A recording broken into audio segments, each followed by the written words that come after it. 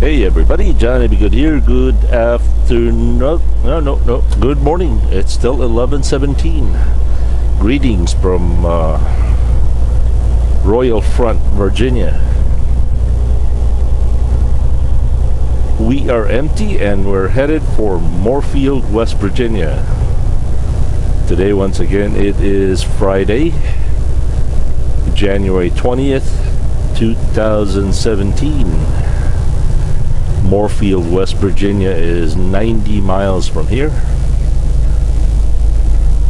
Okay, so here are the plan. We're gonna go pick up our load in Moorfield, and then as soon as we pick that up, we're gonna head towards Hagerstown, Maryland at the Pilot, meet up with the boss, exchange paperwork,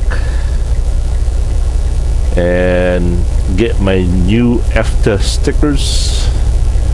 I also need my new I need a new fuel card because this one's already cracked. We're not going to Shawano this week. We are going to La Crosse, Wisconsin for Sunday delivery, and then we're going to deliver to Jackson, Wisconsin, which is kind of between Milwaukee and Sheboygan, but on the west side a little bit. That delivers Monday, I believe.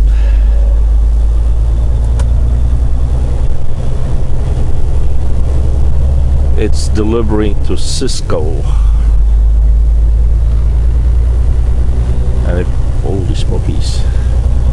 And if I remember correctly, it delivers something around 5 a.m. I think it is.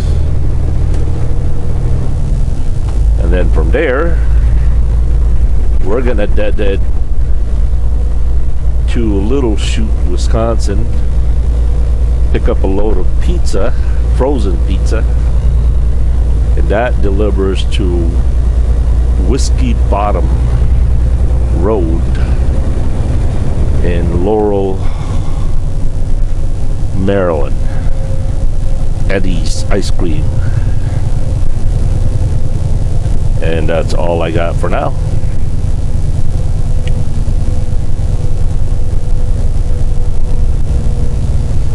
So I guess I won't be home tomorrow because Sheboygan is a bit out of a route to La Crosse.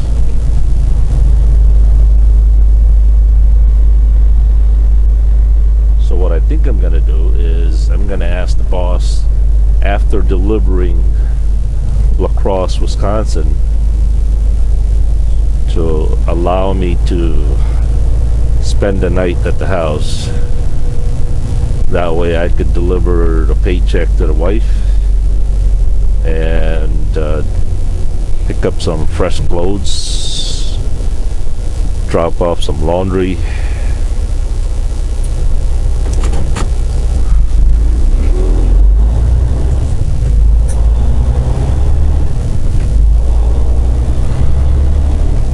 and then by I would imagine by 3:30 or 4 o'clock, wake up, then deliver to Jackson. Jackson is only like an hour and a half from the house. Not even that.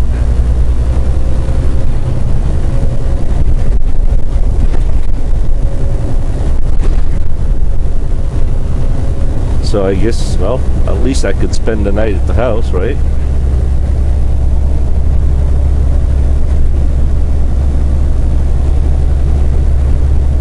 Not a whole lot of time, but better than nothing.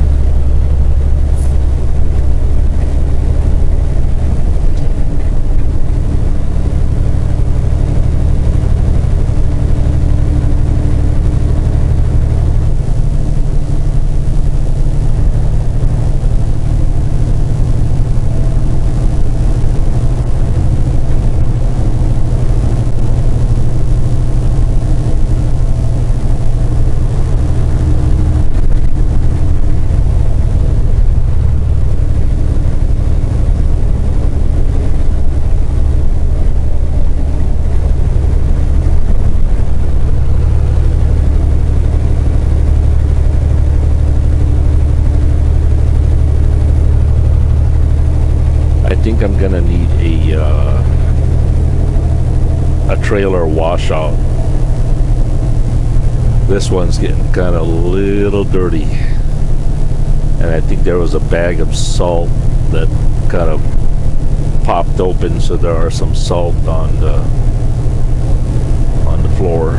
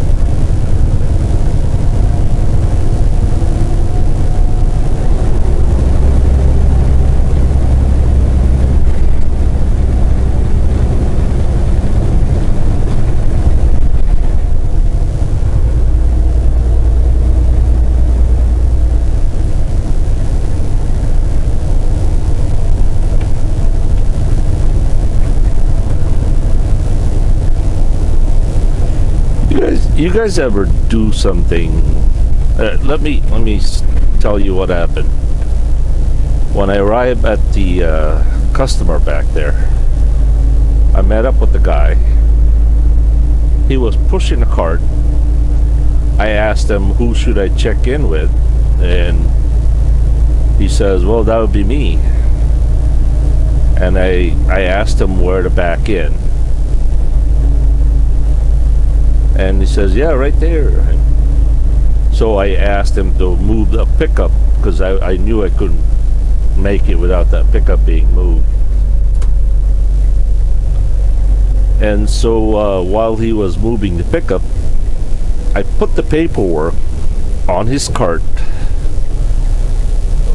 full of boxes, and I even put a box on top of another box, so that way that it won't blow away. As soon as I did that, there's something in me that tells me, don't do this, don't do it. But I went ahead and did it anyway.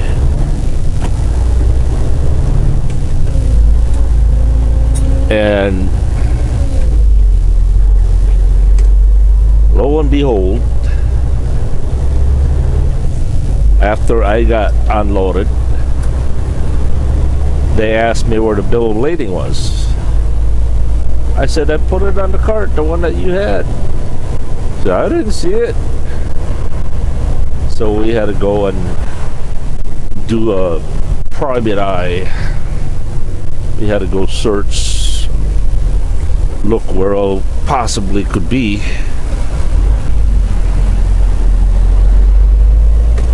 Thankfully, we found it,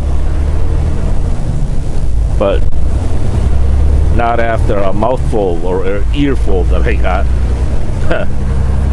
But the point is, if you guys ever do that, do something, even though something in you tells you that don't do it, don't do it.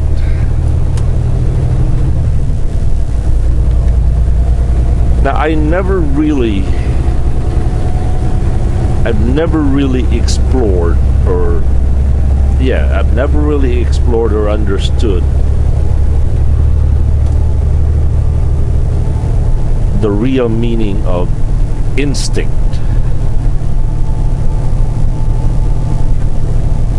So was that my instinct telling me not to do it, and I didn't listen to my instinct?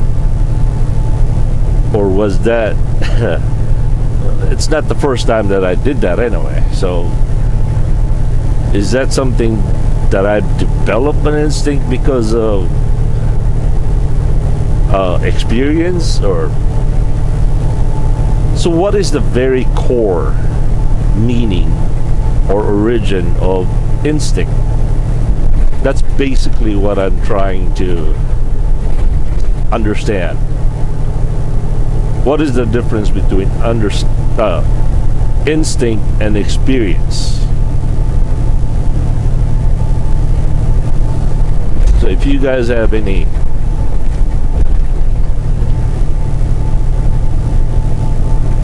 experience about instinct, or what you think instinct is, let me know.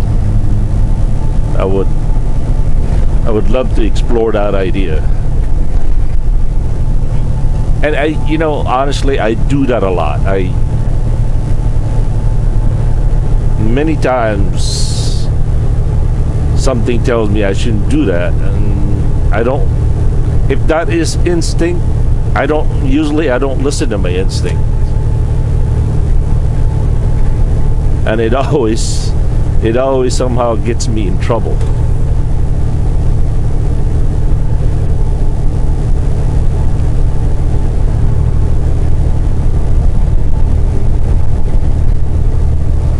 All right, we'll catch you guys later. Thanks for watching. Let me know. Peace.